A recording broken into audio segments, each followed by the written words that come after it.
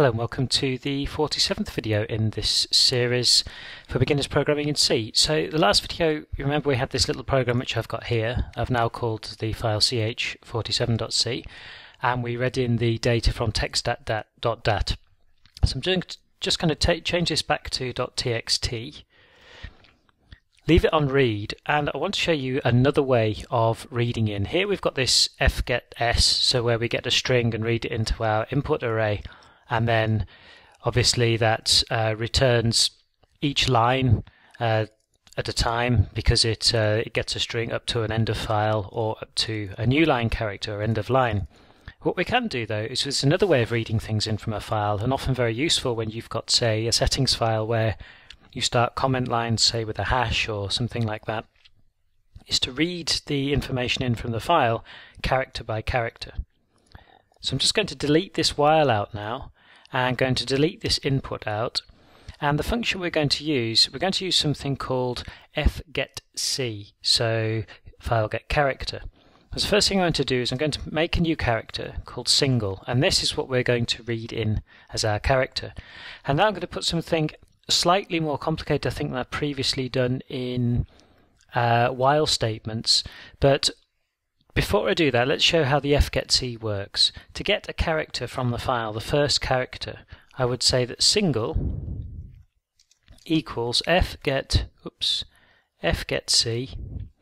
and then I would simply specify the file, so pointer to file, like so, and that would get me the first character in the file.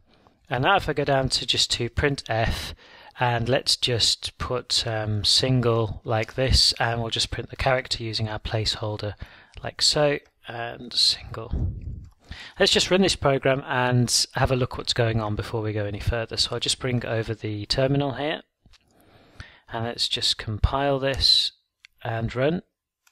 And it's giving us the H, which is the first line, obviously, of our text.txt, if you can remember the text in there.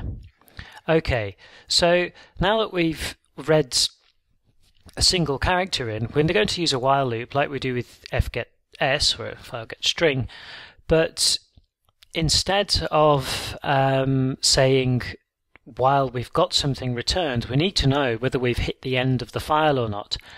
Now what fgetC is actually returning is basically a number from 0 to 255, so it's just the character in the form of an integer, but we can store it as a char type and then print it out as a char, because as you know, characters are 0 to 255. So returning 0 will simply be the character 0. So we need to, or the character represented, sorry, by the integer 0, not the number 0. So it's not going to work saying whilst single is non-zero. We need to find some other way. And C provides something called EOF, so which is written as so, end of file. And when this statement here, fgetC, p to file, is equal to end of file, it means there's nothing else. So what we want to do is we want a while loop that says something like while single is not equal to end of file, get our characters and print our characters. And what we'll in fact do now is just cut this printf statement and drop it in here because we'll be needing it, and I'm going to print off the characters. Okay, so that's the first step done, but now what we want to do is we want to replace this statement here because we actually want to set the value of single inside here.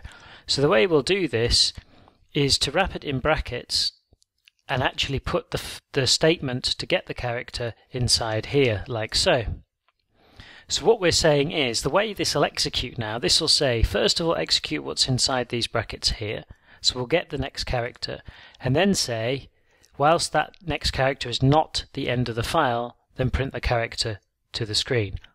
So it looks a little bit complicated, and you'll often see this used in for and while loops in C, because it just shortens everything a little bit, rather than having to first of all set single here and then go while single is not equal to end of file and then put another call at the end of the while loop just after the print statement again to here. It saves duplicating the lines of code. So I can delete that out now and just save this, bring back in the terminal here, compile, and now run.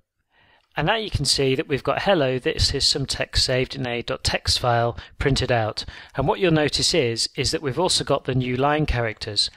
if I put at the end of each character here a force new line in so we can see it character by character, and just bring the terminal back,